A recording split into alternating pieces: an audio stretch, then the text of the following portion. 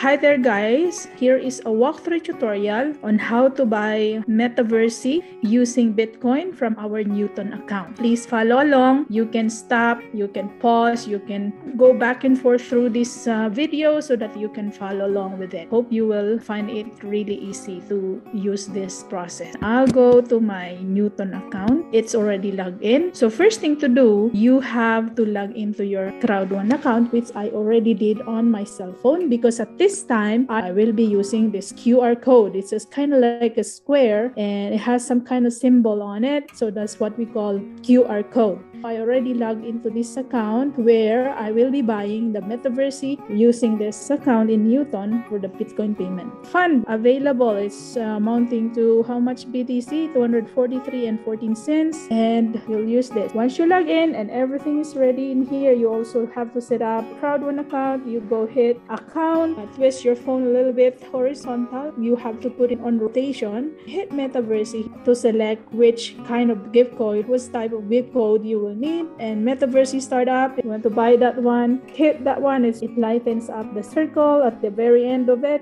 You go all the way down. You have to check how many numbers of gift codes you have selected, and it says here it has 1. So buy metaversy gift code, which is equivalent to 990 BP, but it says here metaversy startup amounting to 990 BP. Pay with Bitcoin, pay with Ethereum, pay via bank transfers. So obviously there's no option as business points. If you're ready with that, you're happy with that, that's the type of gift code you will need, and you just simply hit buy now and Bitcoin payment. Click here to generate payment address, hit that one, and it's gonna bring out for you the QR code. Let's go back here to your Newton account. You can see in your dashboard at the sidebar, you can see options like add funds, trade, and withdraw. So you hit withdraw because you are withdrawing Bitcoin 0.0029, but I would put 0.00291. I just have to put a little bit of extra just in case there is a fluctuation that's going to happen during the confirmation of the blockchains. Let me just double check my entries here. It says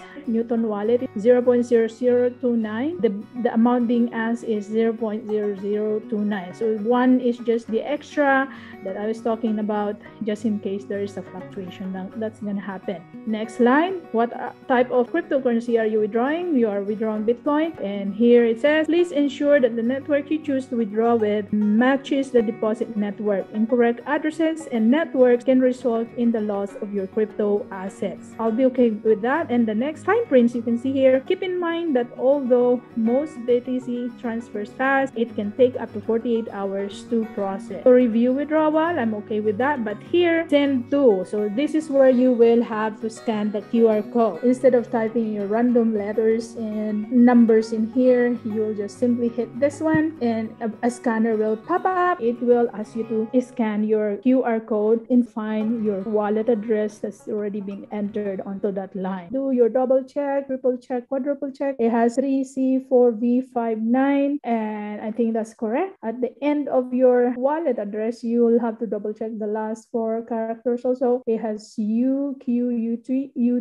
Review withdrawal. If you're confirmed with that, it will bring you to the next window. It says confirm withdrawal. If you're happy with this, it says you are withdrawing 0.00291 of Bitcoin and estimated network fees covered, and also the wallet address. You will have a final chance to review that one. 3C4V59 and YUQUT. I'm assured of that, and withdraw funds. Success, it says. So you will just have to wait until it gets confirmed. As I've said on our previous crypto classes, there will be a confirmation that's going to take place on the blockchain. So we will have to wait for that. And once it's completed, then you will find your code in your Crowd1 account. Please follow along, and I hope this will help you through. Good luck, and thanks for watching.